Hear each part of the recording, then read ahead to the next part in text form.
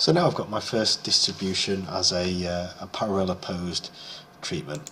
So I'm just going to zoom out there, and what we need to do just to start off with is to have a scroll through.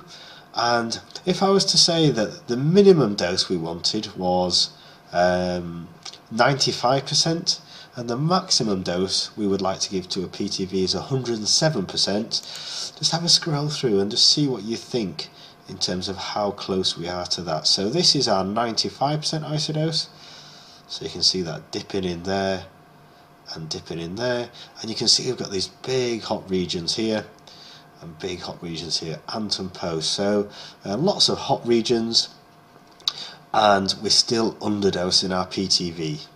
So let's do as we've done before, and I want to have a look at the beam profile again, and this one's actually very different, so it's quite an interesting profile when we do that. So we can see there that we've got one beam building up and dropping off, we've got the other beam building up and dropping off, and if we look at the sum of the beams, we can see that we get a much more even dose distribution across here. And we've still got this little dent here, haven't we, here, from where the air is in the rectum, and actually because it's been contributed to in two fields, you can see the sum of it is actually, it makes quite a big difference there.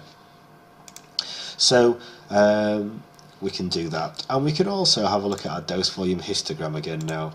And if I was to let's do right click, show crosshair again, find 95%, which is around here somewhere, we can see that we're now treating 82% of the PTV. So a huge difference, going from kind of less than 10% at 6 MV to 20 to 30% at 10 MV, now up to 82%. So quite a big difference in terms of the PTV and the coverage.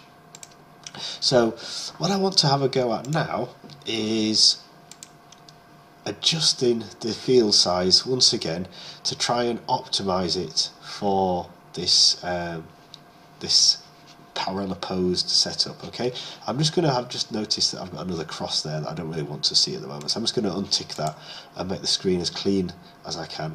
And actually the other thing that I'm going to do to make the screen cleaner is to I'm going to untick everything on there other than the PTV, so I can just see the PTV there, and I'm just going to get rid of my DVH now as well. Okay, so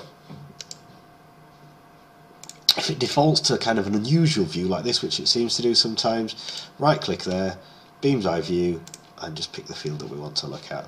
So what I'm going to do now is look for my 95% isodose, which is this blue one here.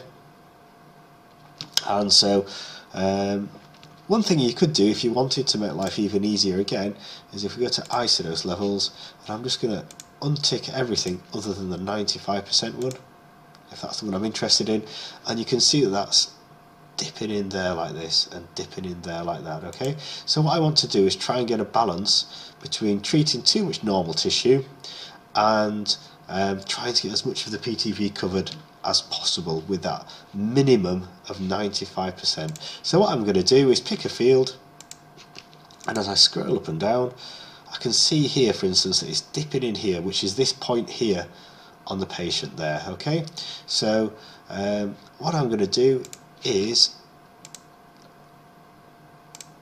in fact, the first thing I've just noticed is that the field isn't half a centimetre bigger all the way around. Okay, so the first thing I'm going to do is start off by doing that, because we know that that's our rough starting point. So I'm going to do fit to structure, I'm going to do half a centimetre bigger, and click fit, and then let's calculate that. So F5 to calculate,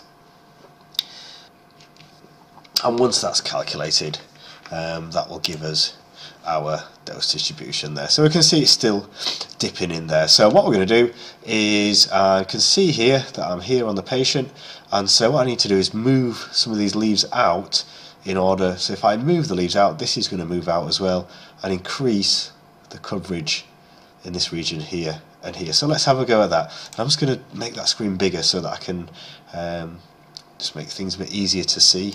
And I'm going to zoom in as well there. So what we can do is pick up a number of leaves together. So this is where we are on the patient, and I noticed that a few slices above and below we were undercovering. So what I'm going to do is left click there.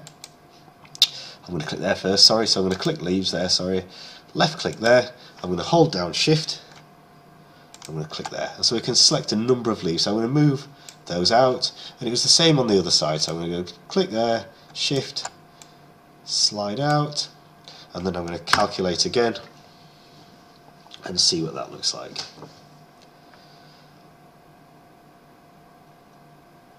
So let's get that seen, and we'll see that that will pull these isodoses out. We're always going to have this hourglass shape, so it's a real kind of bit of a juggling act between not pulling the leaves out too much so it irradiates lots of normal tissue up here, but also tries to cover the patient here, okay?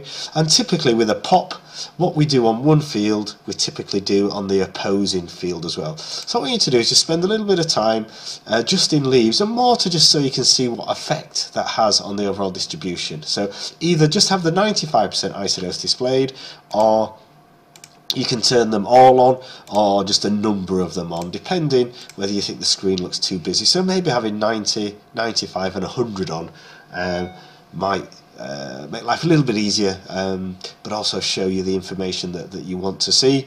And once you've had a go adjusting that, go back to your DVH and just see how much difference that's actually made in terms of how much coverage we've got at 95% isodose of the PTV. Okay, so look that up, so make a few adjustments and then look it up again and actually see how much difference that is making. And then when we've got our finished plan, we can have a think about comparing what we've ended up with a pop compared to what we had as a single field, and actually by adding that one extra field, the huge difference that makes to the dose distribution. But then equally we also need to think about any of the resource implications of that, and the addition of time for the patient to be treated while they're on the couch while we do this.